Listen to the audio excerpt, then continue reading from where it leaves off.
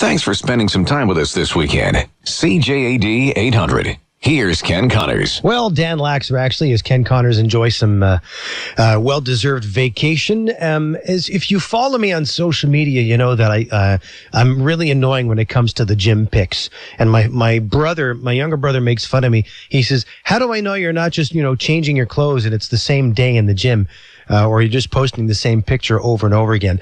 I try to work out. I try to eat right. And sometimes I hashtag it with fit over 50. I have a friend who's a bit younger. He hashtags fit at 50. But how different is the solution to the problem when you're over 50 or when you're younger, say my son's age at 17, 18? Miles Kroll is the owner of Milesfit, the gym on Monkland at NDG, and he joins me. Good morning, Miles. Good morning, Dan. You're probably, your day is winding down now, isn't it? I'm kidding. I'm an early bird. Yeah. You get up at what, 3? Depends on the day. I try and go to bed early, but I might be up at 3, 4 in the morning. Yes. Okay, fair enough. I won't complain about getting up at 4:30 to come to work. So as I was saying in the introduction, guys in your position, fitness experts, nutrition experts, there's a solution. And of course, the solution is different for everybody, but basically it's about eating right and staying in shape. How does that change when you're, say, over 40 or over 50? Yeah, so generally speaking, as somebody ages, there's going to be certain considerations. Over time, you will lose muscle mass if you don't maintain an active lifestyle. So your metabolism will go down. And the fact of the matter is, the longer you've been alive, the higher the probability that you might have had a surgery or an injury or an issue or a postural problem. So those things will really be the underlying components that will determine and dictate how you set up a workout plan. Okay. So, because, we used to joke about with my son, you just look at a barbell and he'll get pumped up. But when you get into that not latter part of life, but like in your 40s and 50s, is it almost like you're constantly chasing after being in shape? I don't know if what I mean. To a certain degree. I mean, someone who maintains an active lifestyle. I mean, I've seen some 56-year-olds who are in better shape than some 20 or 30-year-olds. Yeah. But with that being said, yes, there are hormonal implications, metabolism implications. And definitely one of the main things is if you don't use it, you lose it. Yeah. So you got to keep an active lifestyle. And I would actually say the older you get, the more you need to work out, the more you need to stay active, not just in the gym, but how you live your life on a day-to-day basis. Okay, so give me a for instance, like if, when you're outside of the, if it's not gym time, for example, what does it mean to stay in shape? Right, so that could be a bunch of different things. So, for example, parking further away and walking to where you need to be, taking the stairs versus taking the elevator, trying to go, hiking on the weekend, walking where you can versus taking your car. Those things really add up, and it's about having an overall healthy lifestyle.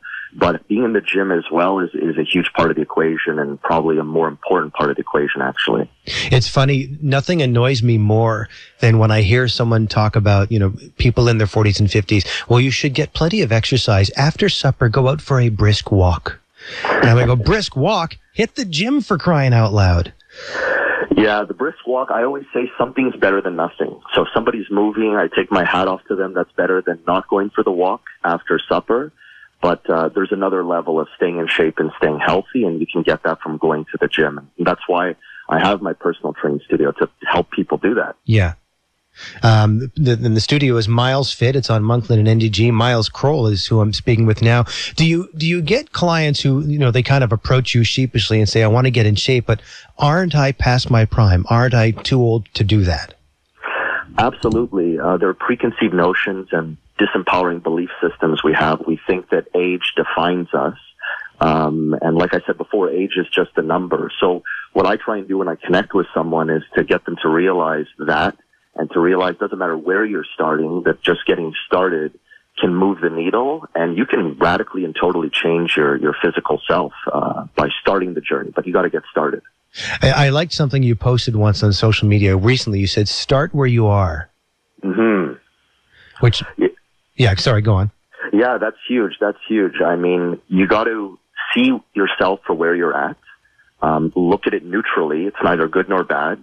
start the journey and then be consistent. But yeah, you got to start where you're at. That's huge. I think it's a great phrase. In terms of nutrition, Yes. For many years, since I started working out, I did the whole 5 small meals a day thing. I ate every 2.5 to 3 hours, tried to keep my protein intake up. But then recently, people started to talk about 2 things simultaneously. They talked about the ketogenic diet and intermittent fasting. So I did a little bit of reading on both. I didn't go the keto route. Because people who are doing keto, they cut out fruit, and I can't live without fruit. But I started intermittent fasting. What are your thoughts on these? Yeah, so there's a lot of different ways to approach nutrition. And in any type of regime, you'll find people where it's worked and where it hasn't worked. Usually where it hasn't worked, you'll get people that will explore other avenues. So someone will have tried, the zone diet didn't work for them, and then they'll end up in the realm of keto or intermittent fasting. Intermittent fasting has become quite popular because it addresses the key component to changing your body composition, which is regulating food amount, how much you eat. Most people fail with their nutrition when it comes to changing their body because they're either in maintenance or eating too many calories. So with intermittent fasting, for those of you who might not be familiar with it, it basically consists of fasting for an extended period of time. So a lot of people will skip breakfast as well as, let's say, a morning snack and only start eating at lunch. So they'll eat, for example, from noon to 8 p.m. That would be one way of doing it. So for a lot of people who struggle with how much they're eating, by shortening the window of food consumption, you'll in turn reduce your calories, which means you'll be in a calorie deficit, which means you'll lose weight. And there's no problem, like for example, for people who use that method, who only start eating at 12, but they still like to hit the gym in the morning. There's no problem working out on an empty stomach? So there actually is no problem. Some people are very sensitive with blood sugar fluctuations. So there's some people who, if they try and work out on an empty stomach, might feel lightheaded. That might be who they are, and that's a small percentage of the population. Other people, the body just has to adapt, right? If you've been eating breakfast for the last 20, 30 years, that's what your body knows. So anytime you try something new, it's a little bit of a shock to your system. The body says, what's up? What's going on? But ultimately, the body is an adaptation organism. It'll figure out what's up and adapt accordingly. Okay. Milesfit is the gym. If people need your assistance, how do they get in touch with you? Yeah, they can just search Milesfit, Milesfit on Google. We're all over social media on Facebook, Instagram.